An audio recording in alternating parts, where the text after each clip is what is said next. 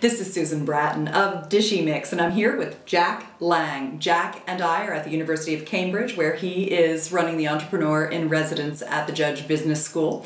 And he's also the author of the High Tech Entrepreneurs Handbook. And I'd like Jack to give us one or two of his best tips for entrepreneurs. What's the most important thing that you teach in your book and to your students, Jack? The most important thing is to understand your customer. If you can't say why they're buying it, then you're lost already. If you don't understand your customer, you're hopeless. And your customer isn't like you. They're different people and they have different perceptions. Do you read a tabloid? Most of your customers probably do if you're selling to the mass market. So if you don't read a tabloid every day, you don't understand your customer. If you don't, find somebody who does. That is a good point. We under and we overestimate our markets a lot, don't we? Yeah. Perfect. Yeah.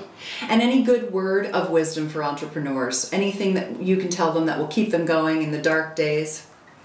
Listen to the customer.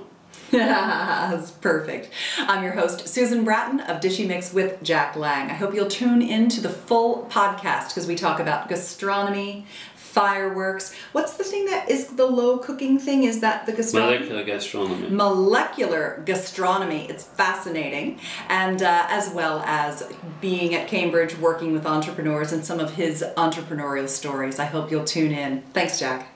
Pleasure.